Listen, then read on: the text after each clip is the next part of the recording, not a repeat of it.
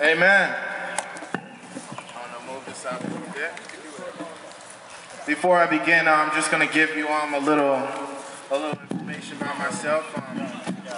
As Jim said, my name is Kenneth Fleming, Minister Kenneth Fleming. I preach over at Providence Missionary Baptist Church. It's located on the corner of Wisconsin and Keeler, here in the Beloit area. As of July 10th, I will have a year in the ministry over there as the associate minister under Pastor Robert F. Dansbury. And before I begin, I would like to have a little prayer. If you guys will all please help me and pray. Dear Heavenly Father, I come before you as humbly as I know how, in your precious Son, Jesus' name, giving you thanks, Father God, and honor and glory for this day, Father God. I thank you, Father God, for allowing me to come into the presence of these people, Father God, and speak to them, Father God.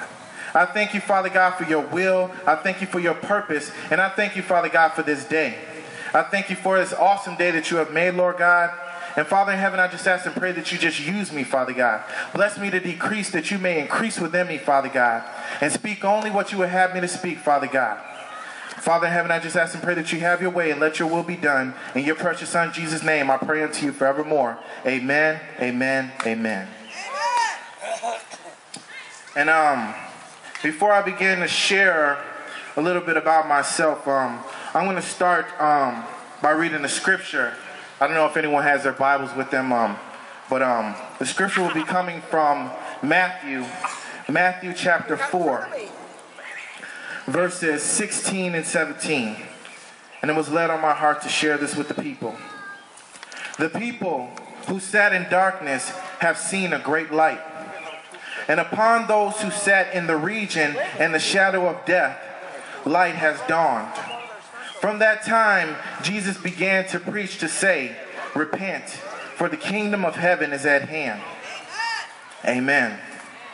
And I just have to give my testimony that I was called at a young age. I was called at the age of 12 to be a minister, actually to be a preacher, to deliver God's word. And at that time, it was very confusing for me because being 12 years old, I mean, you don't know anything about life. You don't know anything about the experiences of life and really what life is all about until you go out there, you know.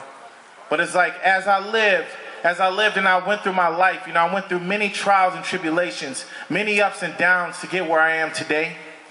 I'm 30 years old, and Lord willing, I thank him that I was able to accept my calling a year ago and to accept this calling and to be a minister serving him for the rest of my life. Now, at 12 years old, or actually my entire life, I've lived a very impoverished life.